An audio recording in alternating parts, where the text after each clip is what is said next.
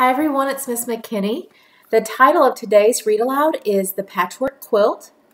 The author is Valerie Flournoy and the illustrator is Jerry Pinckney. Tanya sat restlessly on her chair by the kitchen window. For several days she had had to stay in bed with a cold, but now Tanya's cold was almost gone. She was anxious to go outside and enjoy the fresh air and the arrival of spring. "Mama, when can I go outside?" asked Tanya. Mama pulled the tray of biscuits from the oven and placed it on the counter. "In time," she murmured. "All in good time." Tanya gazed through the window and saw her two brothers, Ted and Jim, and Papa building the new backyard fence. "I'm going to talk to Grandma," she said.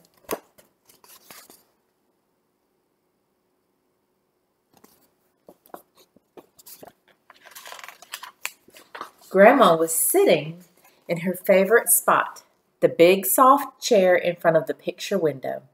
In her lap were scraps of materials of all textures and colors. Tanya recognized some of them. The plaid was from Papa's old work shirt. The red scraps were from the shirt Ted had worn that winter.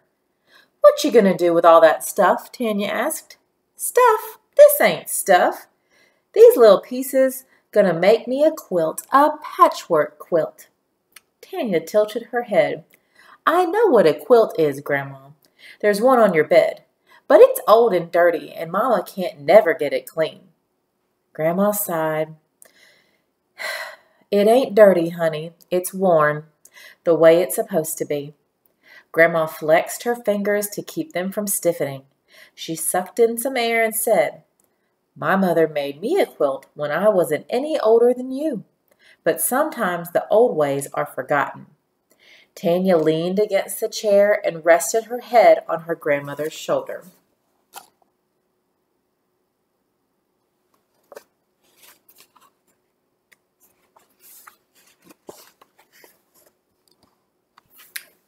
Just then, Mama walked in with 2 glasses of milk and some biscuits. Mama looked at the scraps of material that were scattered all over. "Grandma," she said, "I just cleaned this room and now it's a mess." "It's not a mess, Mama," Tanya said through a mouthful of biscuit. "It's a quilt." "A quilt? You don't need these scraps. I can get you a quilt," Mama said. Grandma looked at her daughter and then turned to her grandchild. "Yes, your Mama can get you a quilt from any department store, but it won't be like my patchwork quilt, and it won't last as long either." Mama looked at Grandma, then picked up Tanya's empty glass and went to make lunch.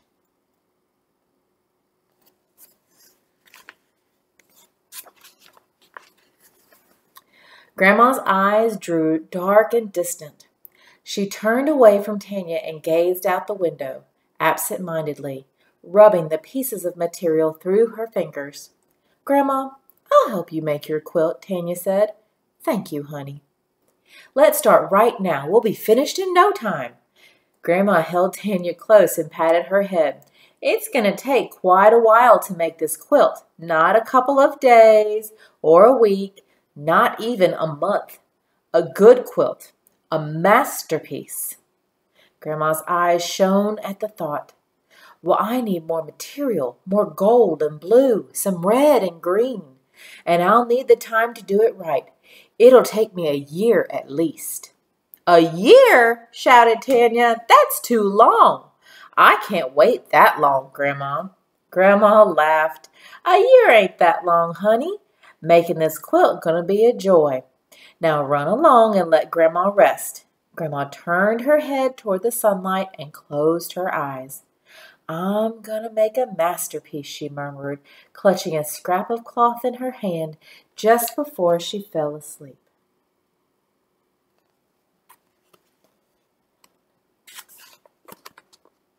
"We'll have to get you a new pair and use these old ones for rags," Mama said, as she hung the last piece of wash on the clothesline one August afternoon. Jim was miserable. His favorite blue corduroy pants had been held together with patches. Now they were beyond repair. "Bring them here," Grandma said. Grandma took part of the pant leg and cut a few blue squares. Jim gave her a hug and watched her add his patches to the others. A quilt won't forget. It can tell your life story, she said.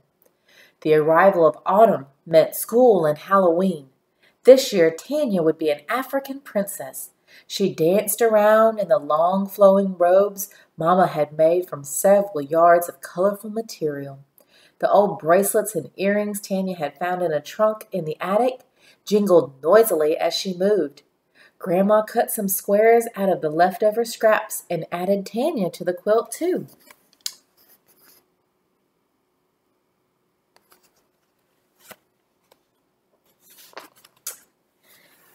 The days grew colder, but Tanya and her brothers didn't mind. They knew snow wasn't far away.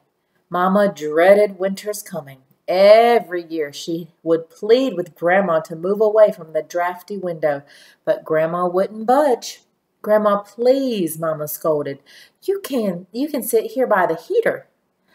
"I'm not your grandmother, I'm your mother," Grandma said, "and I'm going to sit here in the Lord's light and make my masterpiece." It was the end of November when Ted, Jim, and Tanya got their wish. They awoke one morning to find everything in sight covered with snow. Tanya got dressed and flew down the stairs. Ted and Jim and even Mama and Papa were already outside. "I don't like leaving Grandma in that house by herself," Mama said. "I know she's lonely." Tanya pulled herself out of the snow, being careful not to ruin her angel. Grandma isn't lonely," Tanya said happily. "She and the quilt are telling each other stories." Mama glanced questioningly at Tanya. "Telling each other stories?" "Yes. Grandma says a quilt never forgets."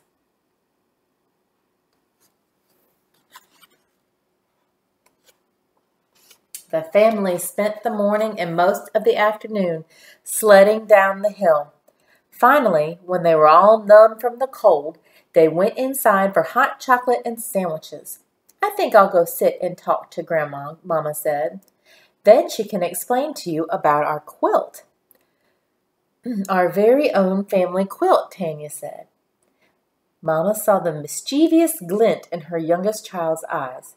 "Why, I may just have her do that, young lady," Mama said as she walked out of the kitchen.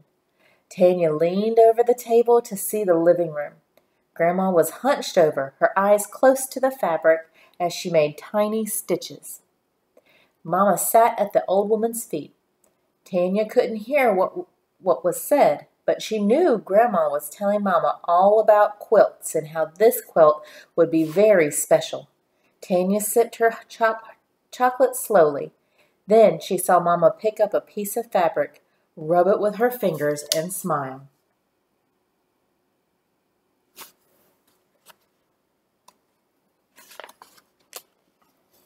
From that moment on, both women spent their winter evenings working on that quilt. Mama did the sewing while Grandma cut the fabrics and placed the scraps in a pattern of colors. Even while they were cooking and baking all their Christmas specialties during the day, at night they still worked on the quilt. Only once did Mama put it aside. She wanted to wear something special Christmas night, so she bought some gold material and made a beautiful dress. Tanya knew without asking that the gold scraps would be in the quilt too. There was so much singing and laughing that Christmas. All Grandma's sons and daughters and nieces and nephews came to pay their respects. The Christmas tree lights shone brightly, filling the room with sparkling colors. Later, when everyone had gone home, Papa said he had never felt so much happiness in the house, and Mama agreed.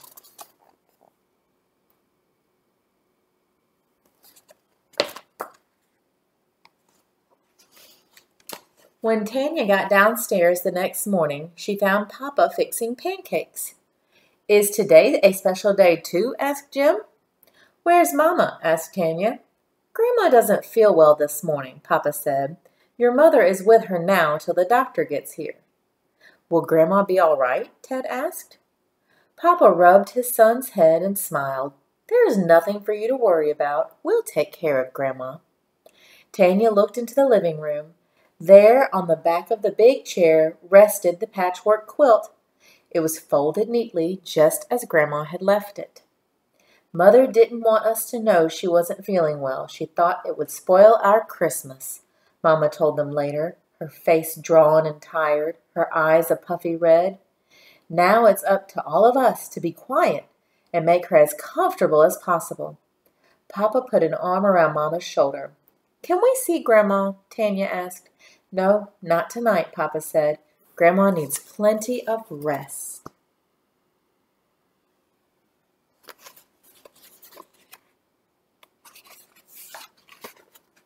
It was nearly a week, the day before New Year's, before the children were permitted to see their grandmother. She looked tired and spoke in whispers. We miss you, Grandma, Ted said. And your muffins and hot chocolate, added Jim. Grandma smiled. Your quilt misses you too, Grandma, Tanya said. Grandma's smile faded from her lips. Her eyes grew cloudy.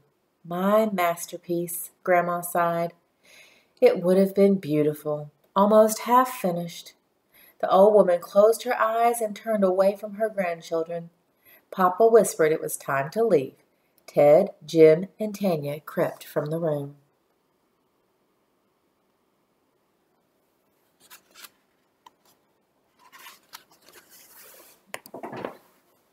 Tanya walked slowly to where the quilt lay.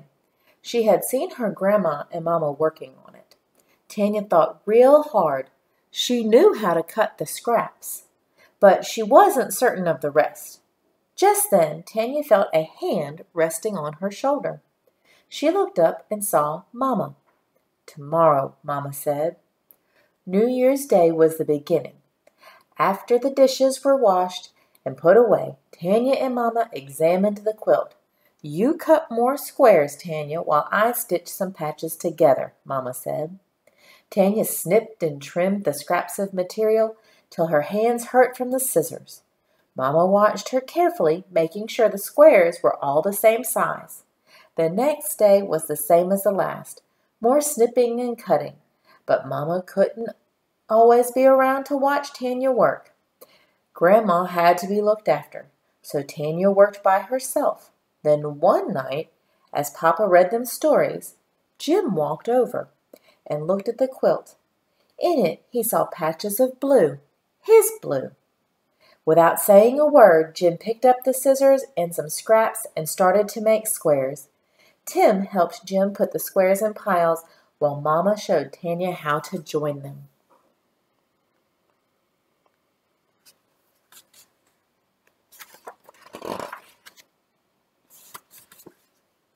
Every day, as soon as she got home from school, Tanya worked on the quilt. Ted and Jim were too busy with sports, and Mama was looking after Grandma, so Tanya worked alone. But after a few weeks, she stopped. Something was wrong. Something was missing, Tanya thought. For days, the quilt lay on the back of the chair. No one knew why Tanya had stopped working. Tanya would sit and look at the quilt. Finally, she knew. Something wasn't missing. Someone was missing from the quilt. That evening, before she went to bed, Tanya tiptoed into Grandma's room, a pair of scissors in her hand. She quietly lifted the end of Grandma's old quilt and carefully removed a few squares.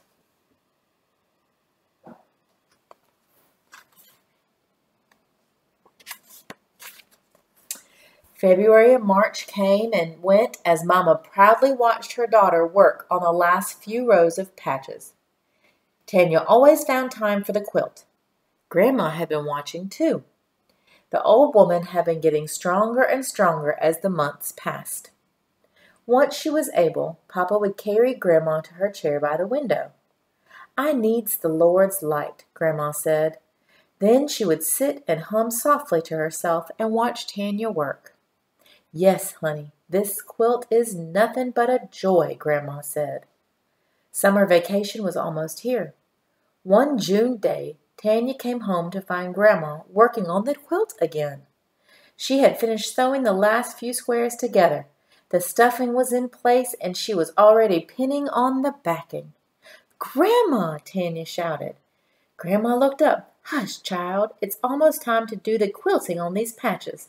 But first, I have some special finishing touches." The next night, Grandma cut the final thread with her teeth. "There, it's done," she said. Mama helped Grandma spread the quilt full length.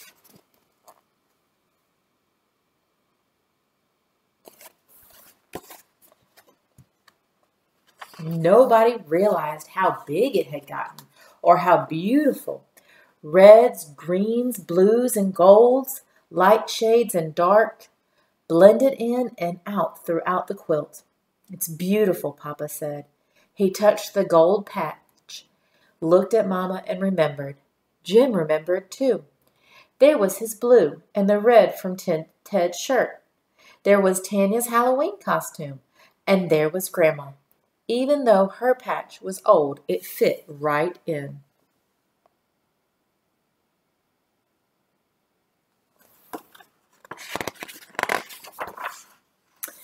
They all remembered the past year. They especially remembered Tanya and all her work. So it had been decided. In the right-hand corner of the last row of patches was delicately stitched, "For Tanya, from your mama and grandma." All right, everybody. Have a great day. I'll see you later.